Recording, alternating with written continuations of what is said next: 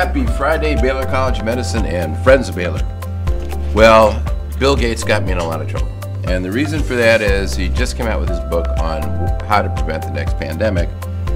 And he didn't reference Lily once. And about a year ago, Lily presented her plan for presenting the pandemic, and she wanted to know if Bill Gates' dogs wrote it. And I didn't, I got a lot of service recovery here.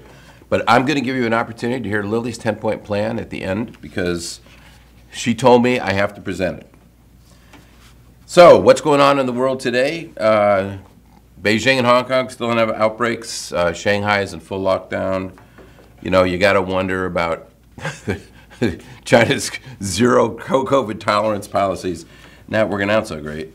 There are outbreaks in South Africa, probably due to the B4, B5 variants. We don't really know yet. Puerto Rico is having a big surge, 6 times the number of cases that are in the rest of the United States. And the emergency, and as always, the European Union, they're always declaring victory over something.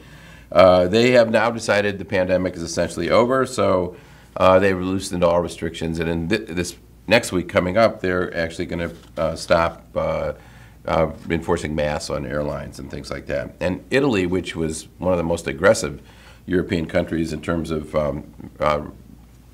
restricting activities and wearing masks and showing proof of vaccination, has thrown all that out the window. So there's about 11.6 billion vaccines that have been administered, including 1.9 billion booster shots. But, obviously it's highly variable. The Western countries who can afford it are getting vaccinated. Much of Africa remains unvaccinated. And if you look at the world map, it's about the same as it's always been. Europe is still pretty high, Australia high, but this is a point in time. It's sometimes better to look at trends. And if you look at the trends, Europe is really coming down and the U.S. is beginning to move up. And even though the map, based on the number of cases per 100,000, seems like it's bad in Europe, we're about the same. Europe and the U.S. are getting very much the same. So, Janet, if you still want to go to Europe, go ahead.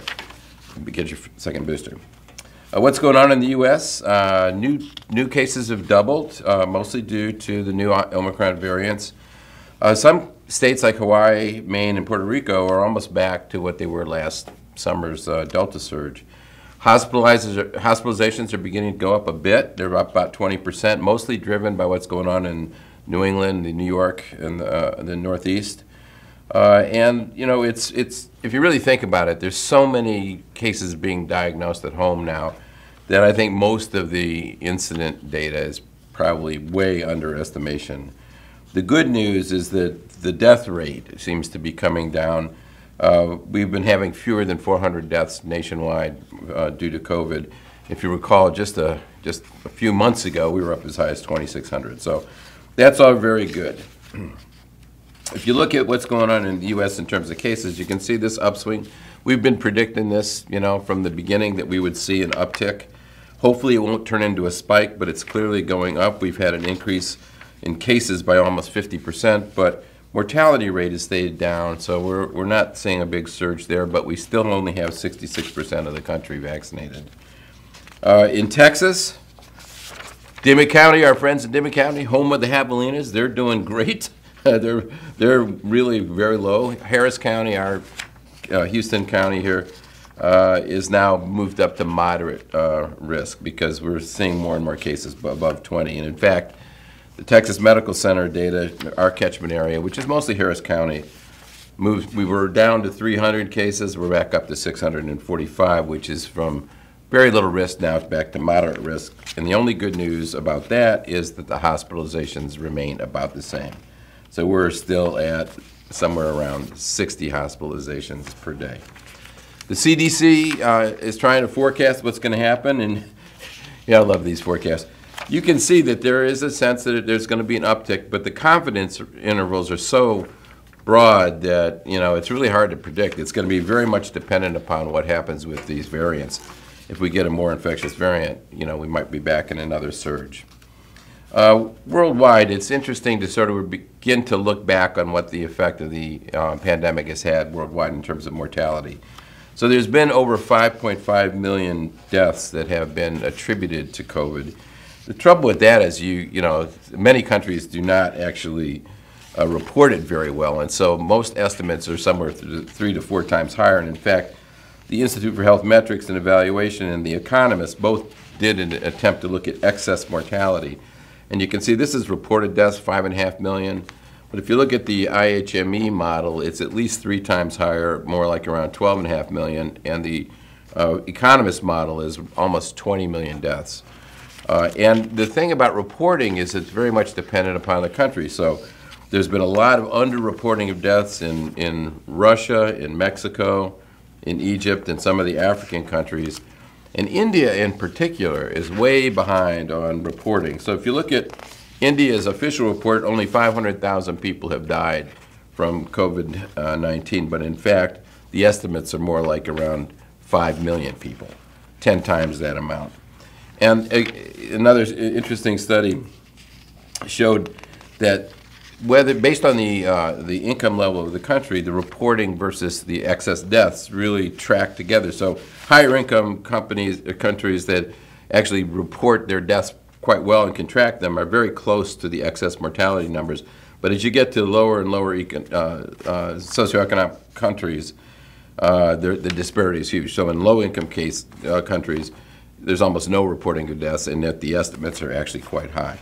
So as we look back on the pandemic and try to compare it to other pandemics, if you look at the worst one was the 1918 flu, the Spanish flu. Almost 1% of the world population was infected, and 75 million people died.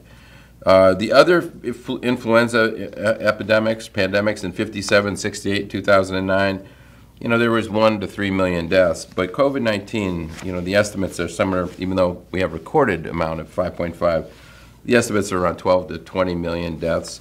So it's really one of probably the second worst global pandemic in terms of mortality we've ever had.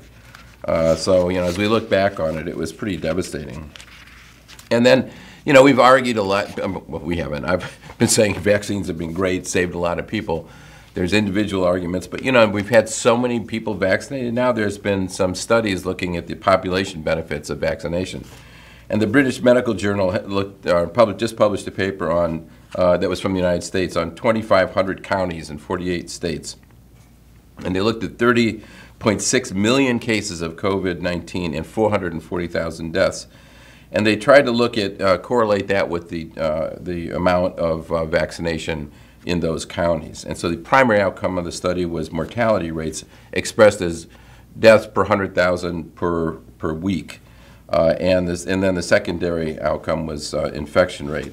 And basically what you see is the higher the vaccination coverage, the lower the mortality and the lower the infection rate. And you can see here, it's almost a linear decline. And it's about for every 10% of improvement in vaccination coverage, there was a reduction in 8% in mortality and 7% in infection rates. So this is irrefutable. Millions and millions of people. You can just see the vaccination rates have a huge impact on mortality and on incidence of infection. So I don't know how many different ways you can say vaccinations have been incredibly effective and have saved millions and millions of lives. Now, what's going on in terms of the variants now, if you look at it, the BA1, the very first Omicron, was dark purple here, was about to be replaced by BA1.1529, and this other lighter purple. But the second version of Omicron, the BA2 variant, really dominated and basically prevented that one from emerging. So the BA2 variant became the dominant one. And now we have another one, BA2.12.1, that's beginning to emerge as another dominant variant. And each time they're a little bit more infectious, so they outcompete each other. We'll have to see if that leads to a bigger surge over the summer. I hope not, but we'll just have to wait and see. Other studies came out in the immune-compromised population. There was a study on vaccination and heart transplant that showed that people who were vaccinated did better after heart transplant than people who weren't. Also, Moderna has now asked the FDA to authorize its vaccine for under 6. So those are two important studies. And there's been some news on antivirals. So Paxlovid, which has been shown to be highly effective at reducing the risk of hospitalization or death, there was a study that tried to use it as a prophylactic. In other words, just start taking it and seeing if it prevented infection. And they did it in 2 different ways, 5 doses or 10 doses. And in both cases, it reduced the infection rate by about 1/3, but neither one was statistically significant. So it's unlikely that Paxlovid will be used as a prophylactic, in families to prevent you from getting the disease.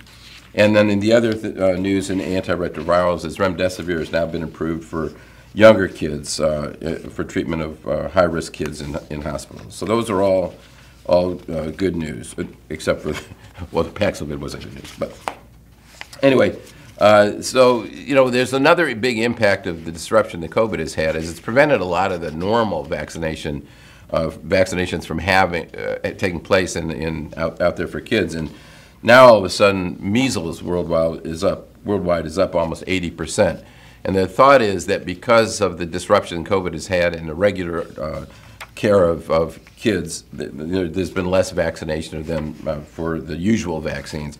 And so measles, which remember is even more infectious than SARS-CoV-2, it's the first thing where you'll see outbreaks. And so there is a big surge in the country. So let's get to Lily's plan, because Lily was very irritated about this. Now, I don't want to say anything about it, but I told her she had to come up with a good acronym, and this is her acronym. It's terrible, but she's a dog, so she doesn't really know. But there were 10 points. So the first one is, and Bill Gates aside, this is Lily's plan. First one is, it's called, in her words, pandemic diplomacy.